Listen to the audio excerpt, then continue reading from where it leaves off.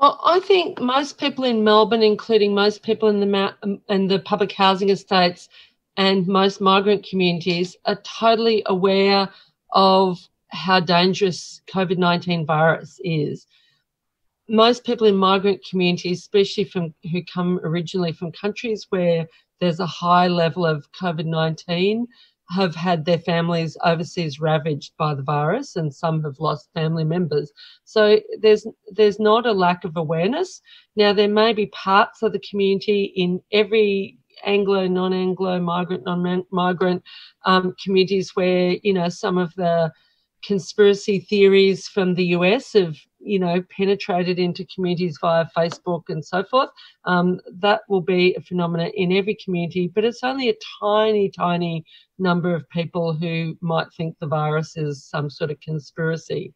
The vast majority of people are concerned about the virus, but the way in which this lockdown happened of the public housing estates in Melbourne, of 9 public housing towers and walk-ups in Melbourne, in Flemington and North Melbourne, was totally outrageous and I think totally counterproductive to a health response. My belief is that public health measures, which need to involve the whole of society, work best when there's a partnership between government and society, when there's a collective response, when you involve community leaders, where people feel that they're part of combating the virus. This was something else again. No one else in Melbourne has experienced this, and certainly not the skiers from the rich suburbs who came back from the Aspen ski fields after attending an event in the Aspen ski resort organised by a prominent Liberal Party member, who then spread the virus around all of the rich suburbs in Melbourne. So there's no lockdown, not even a partial lockdown for those people, let alone this sort of lockdown for the public housing tenants. I think the public housing tenants are being scapegoated for stuff-ups with the hotel quarantine program, where the government contracted out to security guard companies. I imagine they had to do it fairly rapidly. They said it within 24 hours. And I know there are a lot of fast decisions being made in the context of how fast the virus is spreading, but they set up the hotel quarantine in 24 hours, but then those companies they contracted to subcontracted to other companies. And it sounds like there was no real quality control. So there have been rumours for a long time about the problems in the hotel quarantine, but you know, it's gone on and on and on, and has resulted in 2 big clusters connected to 2 particular hotels. So I think the public housing tenants are being scapegoated for that. And so, you know, the virus spread so fast, it spread into working class areas, probably from that source, but also other sources as well. And in the working class areas, including the public housing estates, there are high numbers of essential workers who work in warehouses, work in transport, work in work for the food giants, i.e. Coles and Woolworths or Aldi, work at the airports, you know, work in hospitals and aged care homes, and also security guards. So there are a lot of people who work in jobs where you can't work from home, and they also work in a lot of jobs which are precarious and part-time. So, you know, that means these people have been in a vulnerable situation already, not like the white-collar workers who might be able to sit at home and do their work at home. So that makes them vulnerable. And so whether it's from the security guards or Cedar Meats or one of the other flashpoints, this virus has got into working class areas after going through a period where there are very few cases within Victoria. So now there is a crisis and the government's panicking. I can understand them panicking and the health officials panicking, but this hard lockdown is going to be counterproductive. So basically the police arrived at the housing estates at 4 p.m. as the Premier was making the announcement. They arrived with no interpreters, no advance warning so that people could stock up on supplies to tide them over, no health workers, no food packages, no nothing. So there was just this hundreds of police arriving at the estates and sealing off all of the entry and exit points. Some of the housing tenants who arrived downstairs, just going about their ordinary business to work or to get food or whatever, thought there'd been a bomb scare or a murder or something on the estate. They had no idea what was happening. And so people's lives were just shut down with no preparation or anything. I don't believe they would have done this in any of the affluent suburbs of Melbourne if this same out-of-control virus was there. They would not have done this with this lack of notification, lack of preparation. And this has caused a really disastrous situation for the public housing tenants. So you have to picture these public housing towers. A lot of them would only be 2-bedroom units, although there might be some that might be 3-bedroom. They have no balconies. So it's not like they can go on the balcony to get a bit of fresh air. The upper levels are all sealed windows in order to stop anyone trying to commit suicide and jumping out. So it means there's no access to fresh air.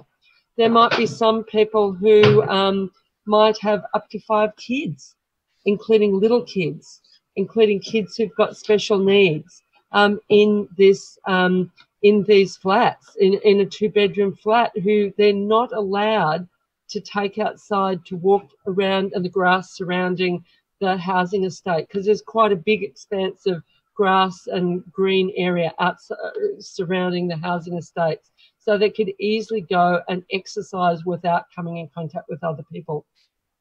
And people, when eventually some food arrived, it was food that wasn't culturally appropriate. You know, there was tins of tomatoes and pasta, and a lot of, like, for example, African families probably, especially the more traditional African families, probably wouldn't be cooking with lots of canned food and that kind of thing.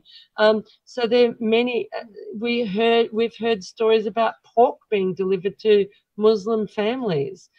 Yesterday, the food bank arrived and provided 1,600 care packages, but there's 3,000 people on the estates, not 1,600. I believe Royal Melbourne Hospital nurses only arrived today on the estate. So that's 2 days after the hard lockdown. There are people who've got aggressive cancers who are meant to have chemotherapy scheduled during this lockdown. I believe they've been told that they have to postpone that. These are people with aggressive cancers. There are people who work full-time or part-time, or maybe in, jobs, precarious jobs, who will probably lose those jobs as a result of this lockdown, because there's been no promise by the government that they will take action against any boss that tries to sack a worker who's tied up in this lockdown. There are just, people are sort of looking out the windows at other people in Flemington taking their dogs for walks, or babies in prams, or walking around in total freedom while they're locked down. They go to the same schools and shops as other members of the public. There's a total double standard for the postcodes. So, say, for instance, the postcode that covers the Flemington public housing estate, so that postcode has been declared a hotspot suburb. But not everyone in that postcode was treated equally. So other residents in Flemington who don't live in the high rise were given until midnight to get supplies. And it's also true, a lot of those people also packed their cars and left that hotspot postcode code to live with family members outside the postcode. But they were also allowed to stock up on medication or whatever.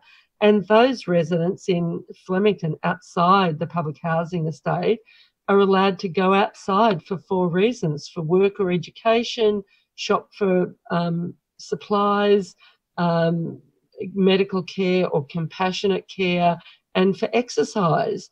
And I don't see why the public housing tenants can't be on the same level of lockdown as the people in the community that they exist within in Flemington, because they are all part of the same community. I also think the police need to be replaced with healthcare workers. And some of the demands of the tenants, I'll just read out some of the demands of the tenants. The tenants are demanding that they're not stopped from leaving their homes for the 4 reasons: work or education, exercise, medical care, or caregiving, or shopping for supplies. They're demanding the removal of all police officers from the buildings and a maximum 2 police officers present in their community. They're demanding that rent beginning from the 5th of July be waived until further notice, and any residents who have automated payments be refunded immediately. They're demanding a testing station without a police presence within walking distance of all lockdown buildings.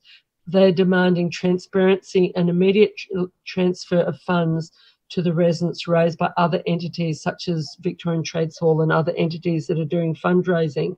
So I think that those demands are totally fair enough, but there also are probably other demands that could be added in terms of, the rights of people with disability in the towers to be able to have their carers come in.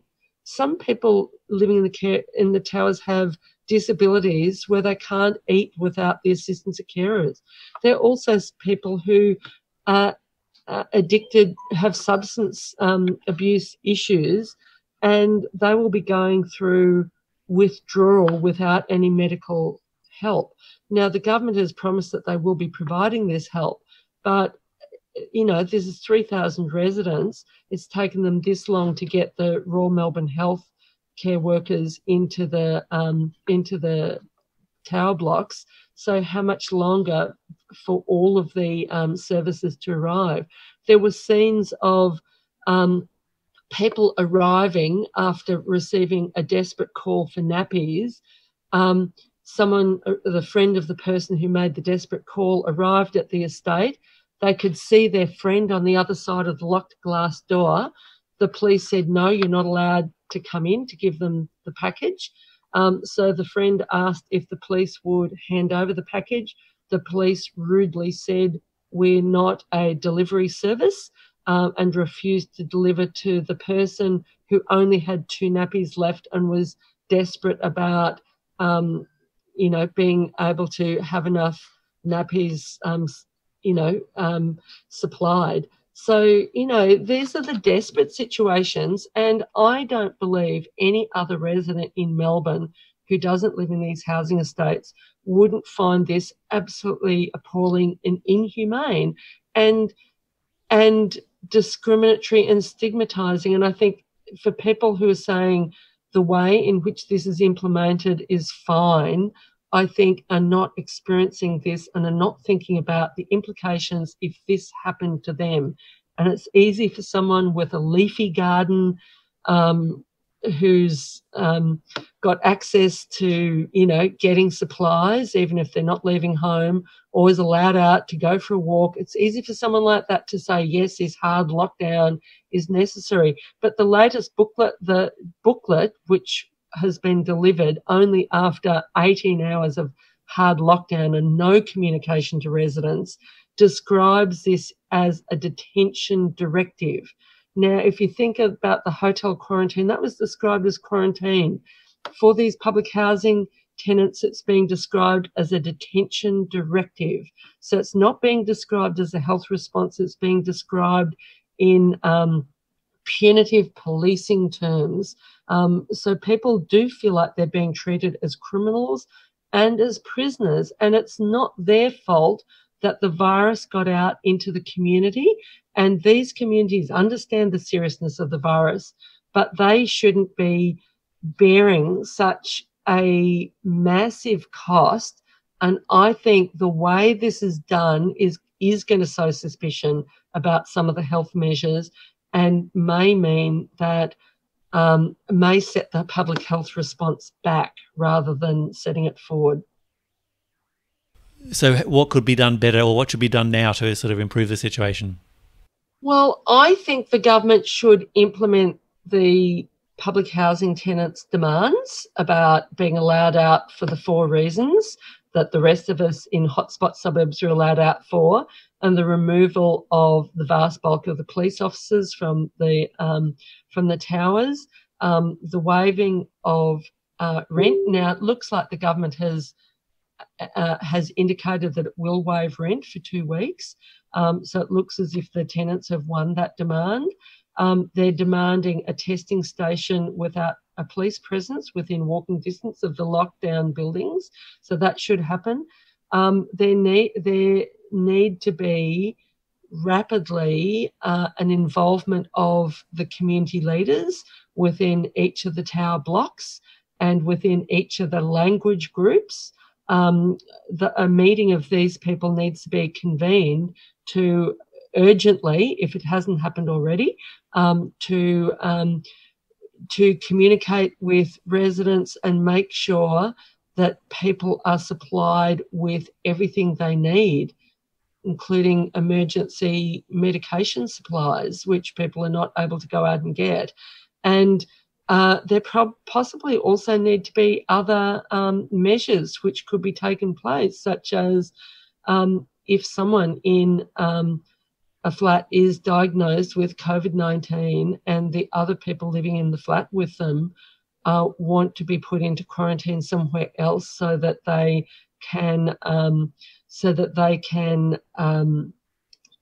catch COVID-19.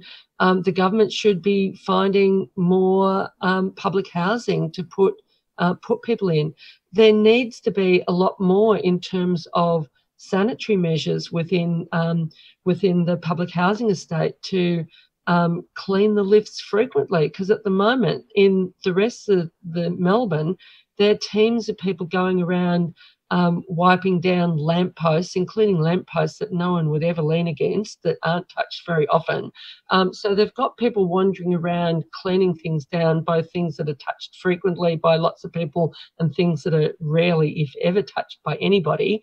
And there does need to be frequent cleaning. I think a lot of public housing tenants have been calling for more information in a wide range of languages, not just the main language groups, but all of the different language groups that are represented in these residences, and much better cleaning regime. But also the government should probably be setting up an emergency temporary laundries, more emergency temporary laundries, because laundries are communal. And what is the government allowing people to wash their clothes? Or are they meant to go without being able to wash their clothes for a fortnight? And then also I imagine some residents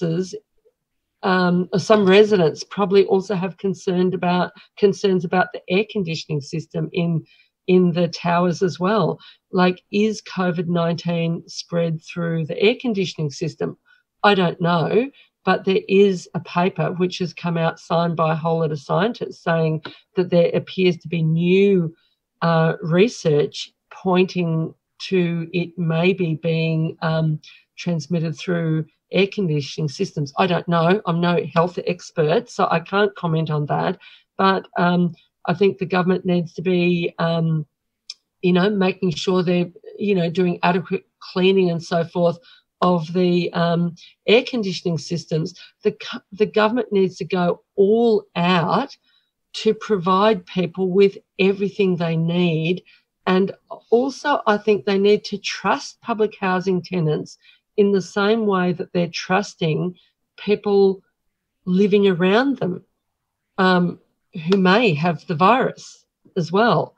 People living in other parts of Flemington, in private residences.